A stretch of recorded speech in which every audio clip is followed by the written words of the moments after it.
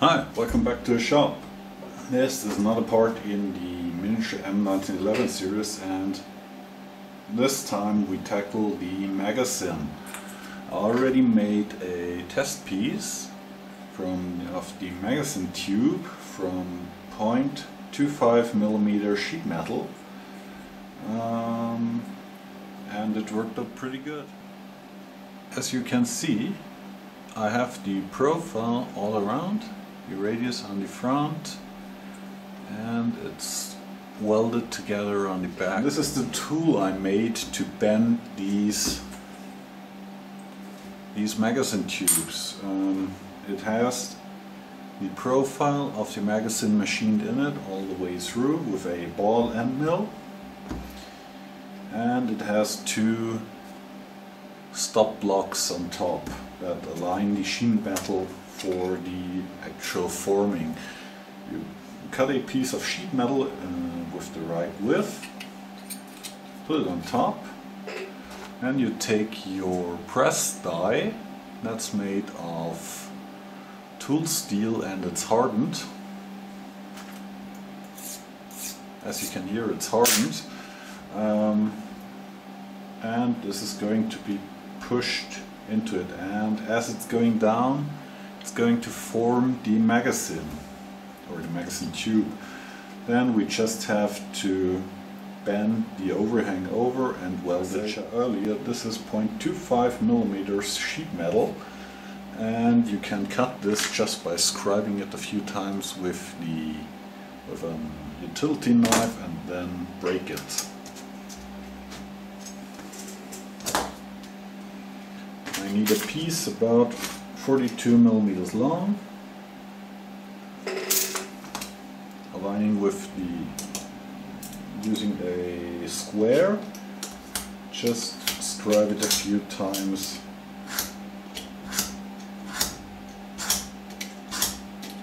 Across. Then when you have a nice deep scribe, just bend it a few times, and when it work hardens, it breaks on the scribe line. The last time I formed the magazine tube, my part seized in the die because there was very much friction and I just forgot to put some lubrication on it. So I'm using some heavy whey oil on the sheet metal.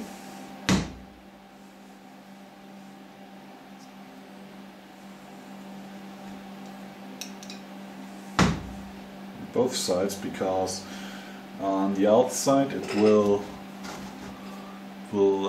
contact the die, and on the other side it will move around my forming piece. So I loop up both sides, put my piece between the two stop blocks, and now we go over to the vise where we do the actual pressing or forming. Okay, we are over at the vise. I have my press die with the piece of sheet metal in it, and I mounted the forming piece onto the fixed jaw of my vise. With this type of vise, the back jaw is moving, and I held everything in place with magnets, so I need only 2.5 hands for this operation and not 5 like I would do without the magnets. So I'm aligning everything right now, putting in my die. Try to hit everything like I should and give it a light push. I remove my magnet from the top so you can see the actual bending a little bit better. Okay. I brought the camera in a bit closer so you can see the actual bending. Here's my piece of sheet metal. You can see the edge here and down here. This is my forming piece, and here is the die.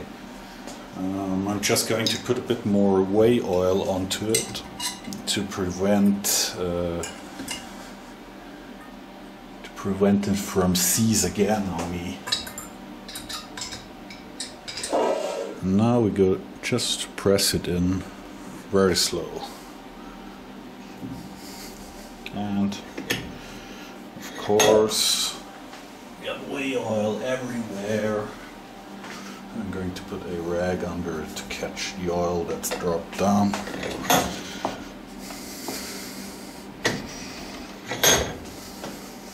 And we just bottom everything out, and we're done with the bending, with the actual bending. I can retract my vise, pull everything apart, and take a look at it.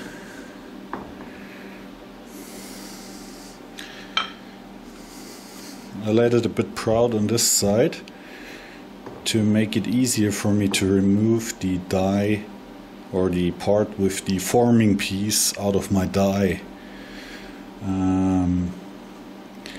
Yeah, I have some overhang left on top. I'm going to machine this down to 2 millimeters, and then I'm going to bend these overhanging pieces in to close the magazine tube on the back side.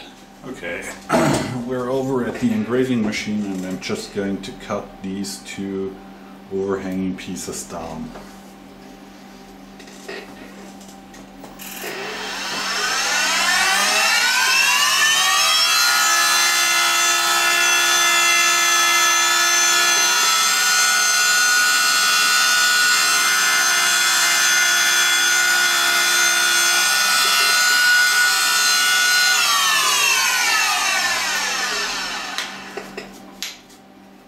That's it, now we have the right height to bend the magazine closed. Okay, we're back at the bench. I'm going to hammer back these 2 fins on top and just removing any dust that might interfere with the bending. And I'm using a piece of, this is polyurethane foam. It's wren shaped. This is a pretty hard foam that's used in model building, and also you can use it for prototype tooling and stuff like that, and it's pretty handy to bend sheet metal because it doesn't leave marks. I'm going to put it on the edge and hammer it over.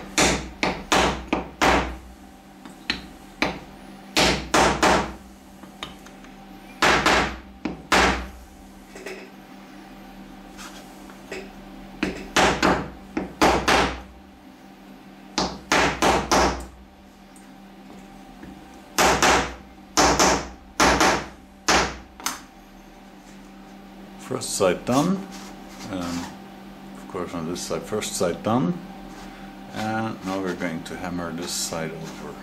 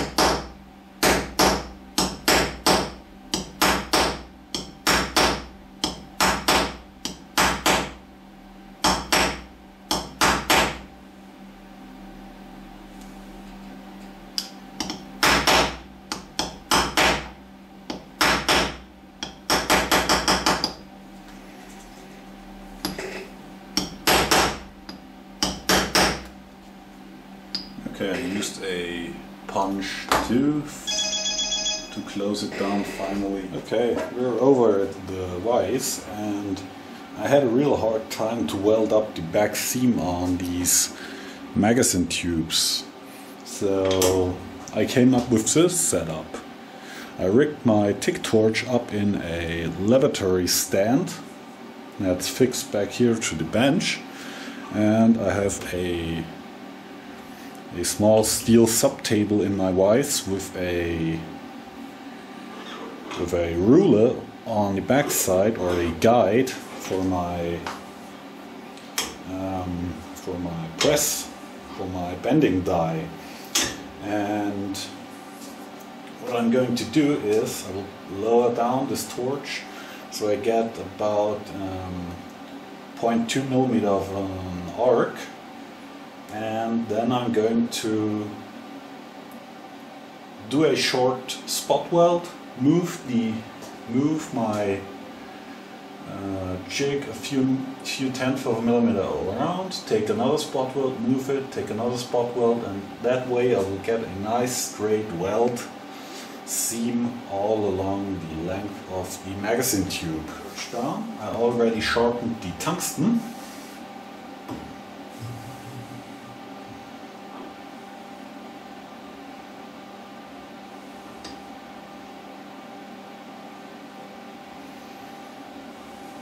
There we go.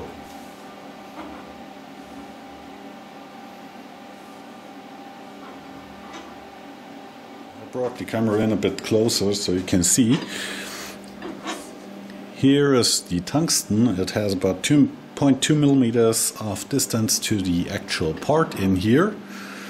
And I can run my part along this fence to get a straight line. And now I'm going to set up, I already set up my TIG welder to the lowest amperage, which shows 0 amps on the display, but I think it's more in the range of 5 to 10 amps.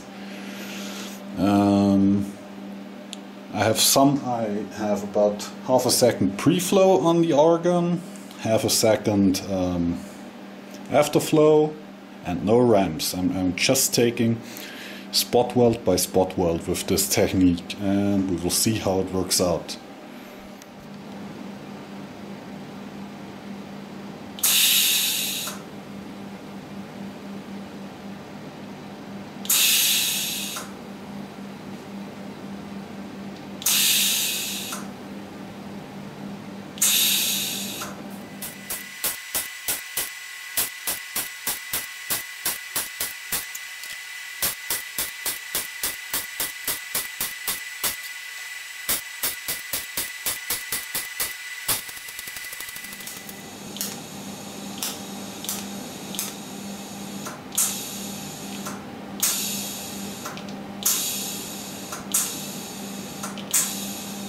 Okay, that works pretty good. I got a pretty nice straight welding bead.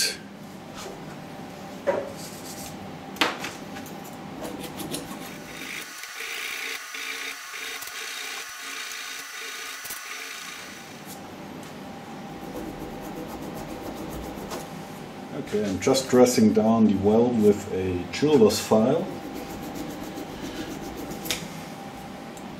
before I remove it from the press or forming tool.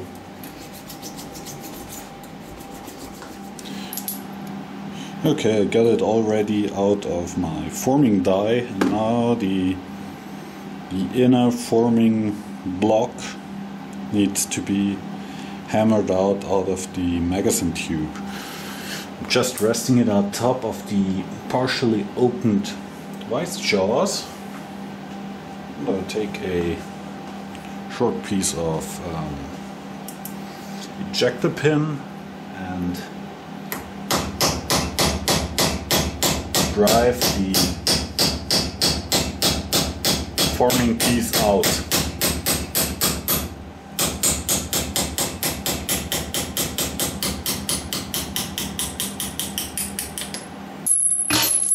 And of course it dropped. There you have it, the finished or partially finished magazine tube for a 1/3 scale miniature M1911. Okay, I got a few of the magazine tubes done. These 5 on this side, they are all bad. This one split along the seam, the welding seam, when I removed the inner core, the forming piece. This one seized in the die. This one also seized here slightly and the weld is no good. This one also break along the seam here, and this one no comment. And these 5 are pretty much okay. I got a pretty nice weld, and the weld's cleaned up almost.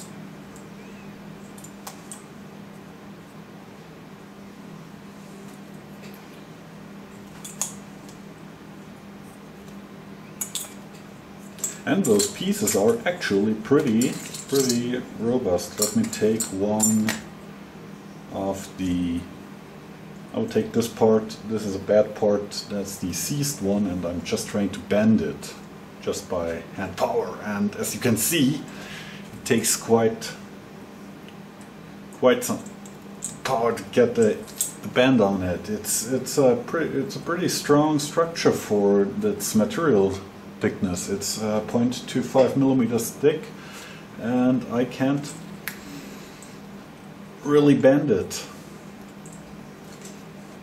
Maybe if I get a crimp in it, it might collapse, but so far, as long as it's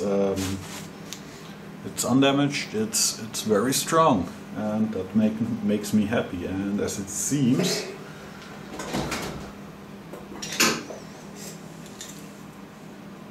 the weld, I'm levering with the screwdriver against the weld is also pretty strong.